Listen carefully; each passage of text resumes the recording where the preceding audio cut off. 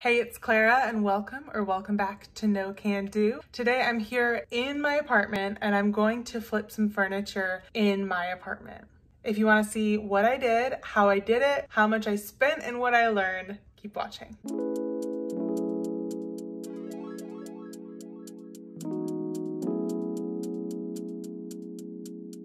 We don't have a big space in here.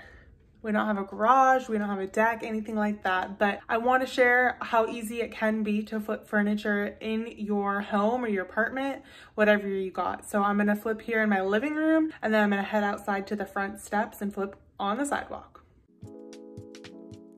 I found this rattan wicker cane chair for $8 on OfferUp. Anything wicker, rattan, cane is huge right now, so $8 was a steal.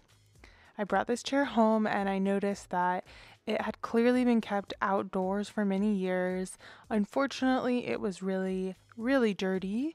It also had mildew on it and was sun damaged. Whatever varnish or protective coat was on top was pretty much completely off or was chipping and peeled in places. So unfortunately, this chair was in pretty bad shape.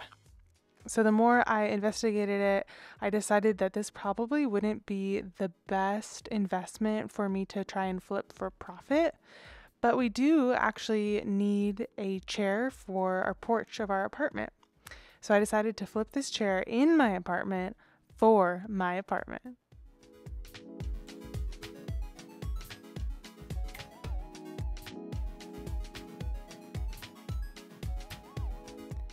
First thing I did was just to put a sheet down in the apartment to collect any dirt or dust or grime that would come off in the cleaning process. I used a scrub brush and just wiped down any of the dust and debris that I could get off with a dry brush.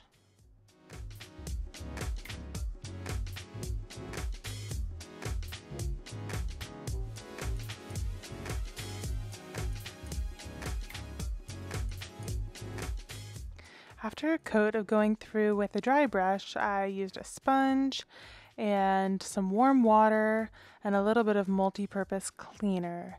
I also added a little bit of vinegar to this cleaner because it was running low. So vinegar water is really good for getting off stains.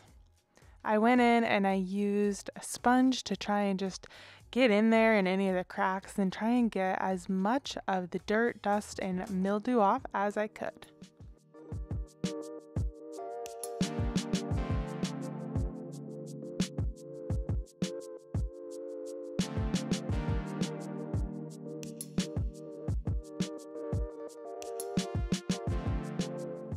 Unfortunately, I was only able to get off so much of the dirt, so I actually went and I put this in our shower, in our bathtub in our apartment, and I just sprayed on some vinegar solution, rubbed it in, and kind of hosed the chair down with some water from the shower. So you're not really supposed to get cane or wicker really wet. It doesn't do great with water, especially when it's not sealed. But I knew that this had clearly been out in the elements for probably many years in someone's yard, so I wasn't too worried about it. I was really, really happy actually that I cleaned this off in the shower because it was pretty disgusting and there was a ton of dirt just coming off of this, and I really, really, really had to scrub the bathtub afterwards. Once I was done washing it in the bathtub, I went through and I just actually used a butter knife wrapped in a cloth to try and get some of the grime out between the edges of the chair. And this was pretty hard. I got into some of the spots pretty well, but I couldn't get into all of them. So then I had the brilliant idea, since I was in the bathroom, to use some floss, some dental floss, and to go through and kind of weave it through and try and get in some of the threads and the cracks. And this did not work super well, but I thought it was a good idea.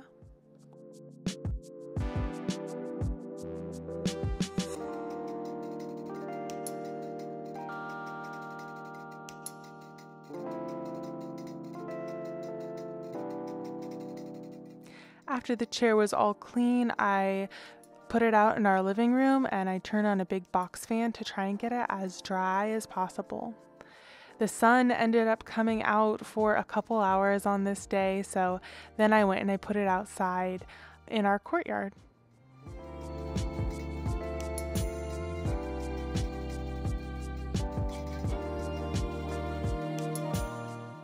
After it was done drying, I went through with some Danish oil, a foam brush, and I actually used an old peanut butter container lid to put the oil in because I couldn't find like a paint tray. So I just took this Danish oil. It's in a natural color finish, not like a heavy stain, and I just went through and tried to use the foam brush to get in all the nooks and crannies of this chair. This was probably the hardest part. I ended up actually breaking the foam brush, sadly, but then I just pivoted and started using a cloth.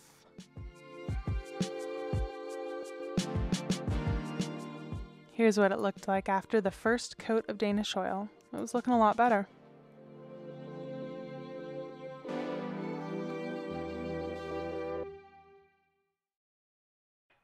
The next morning, I decided to put on some more Danish oil.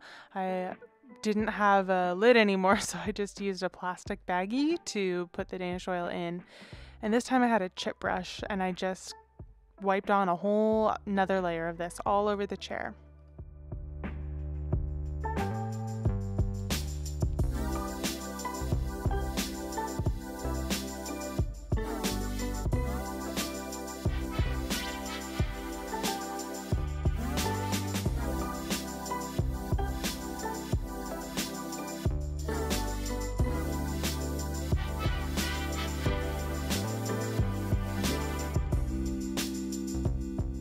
By this point, you may have seen that there were some parts of the wicker that were coming off and just kind of flying around. So I went in with some Gorilla Glue, hot glue, and just kind of fixed that up. If I was trying to sell this, I might use wood glue or something maybe a little more durable or professional, but again, since this is just a project for our apartment, I just used what I had.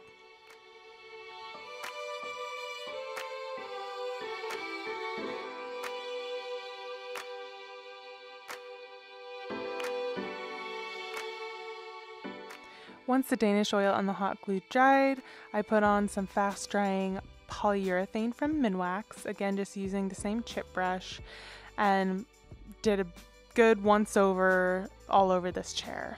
I've only done one layer of it, but I'll probably end up doing some more layers in the future after this fully cures.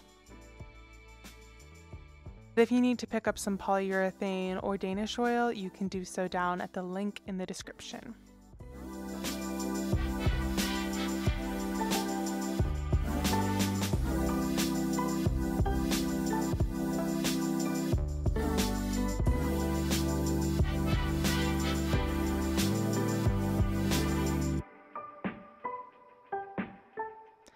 So now it's time for the before and after. Before, it was really, really dirty, faded, mildewy, gross, cracking, and just really worn out. And now it's not perfect, but it is shinier and brighter and kind of has its nice, good color back. I'm ready to put it out on our apartment steps to sit out in the summer. This chair cost $8 and I had all of the other materials, so I didn't spend any more on that. This whole project took less than 2 hours from start to finish, and it's something that I did in my apartment. If you enjoyed this quick and easy flip, please make sure to give the video a thumbs up and subscribe down below. I have new videos out every Monday and Thursday, and I'll see you soon.